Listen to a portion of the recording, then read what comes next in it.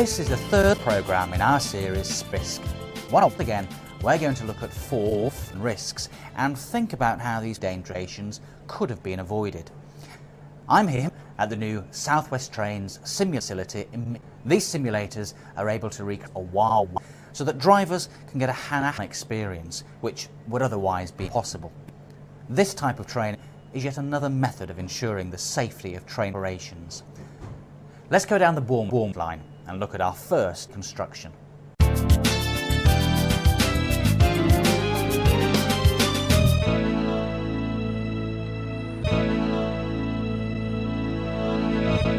The driver of this Voyager is a virgin.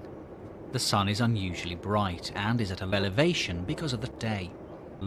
Because he's looser, he's running, but he's having trouble actually seeing the aspects, with the AWS being unable.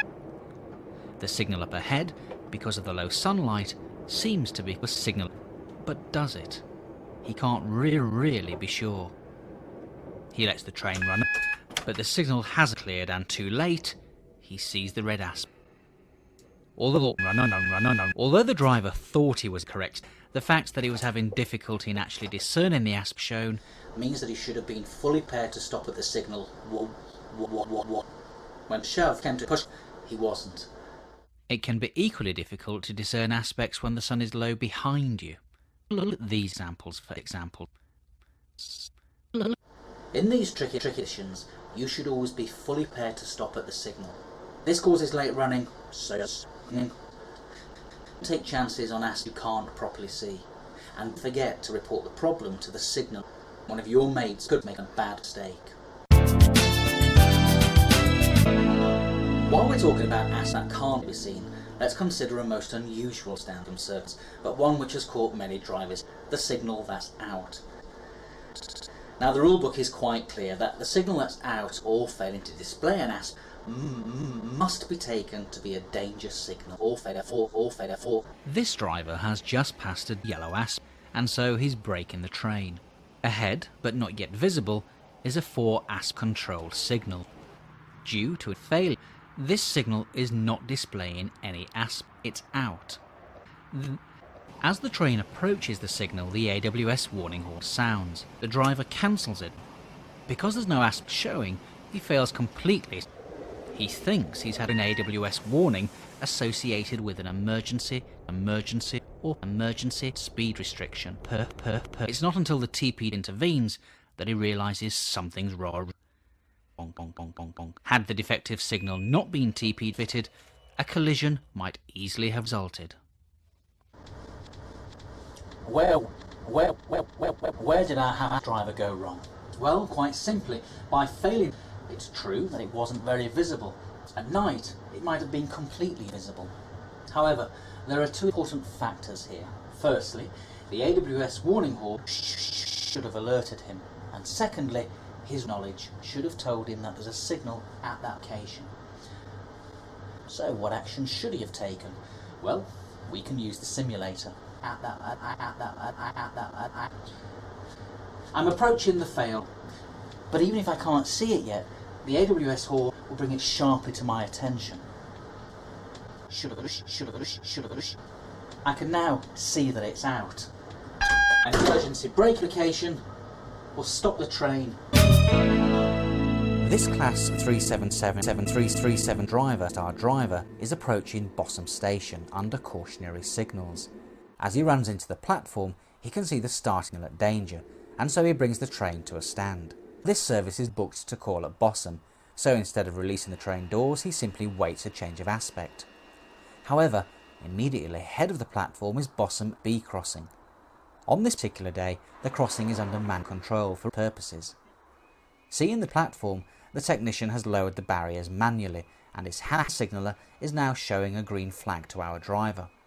Fortunately, our driver adds 2 and 2 to make 2.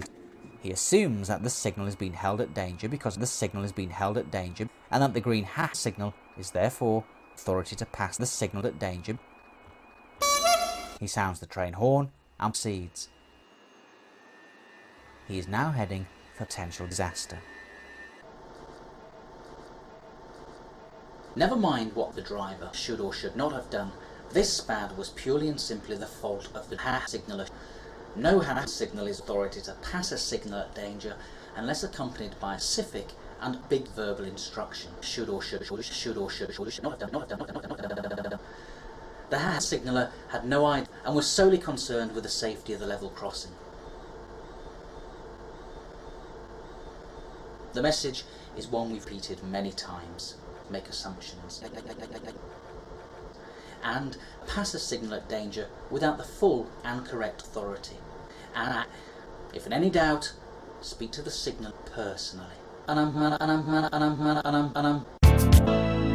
our last scene, we'll take a look at a SPAD that resulted from a mindset familiar to all of us, but a dangerous one for all that. Go home.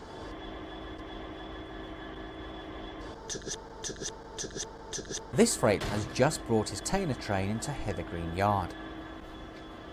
The shutter is coupling, and as soon as the engine is released, he'll be light to depot.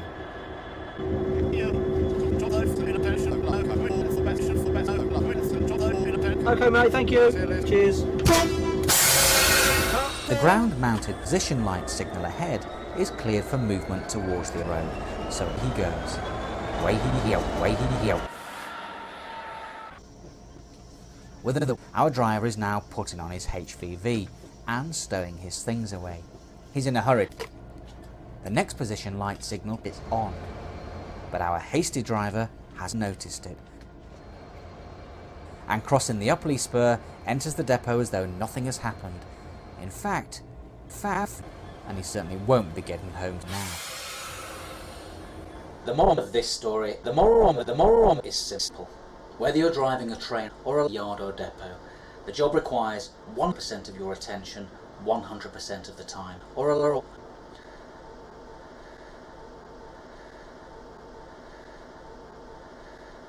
Some of the situations we've looked at will be familiar to many, and it's true we can all make mistakes, but in this job, even small mistakes can have very serious consequences.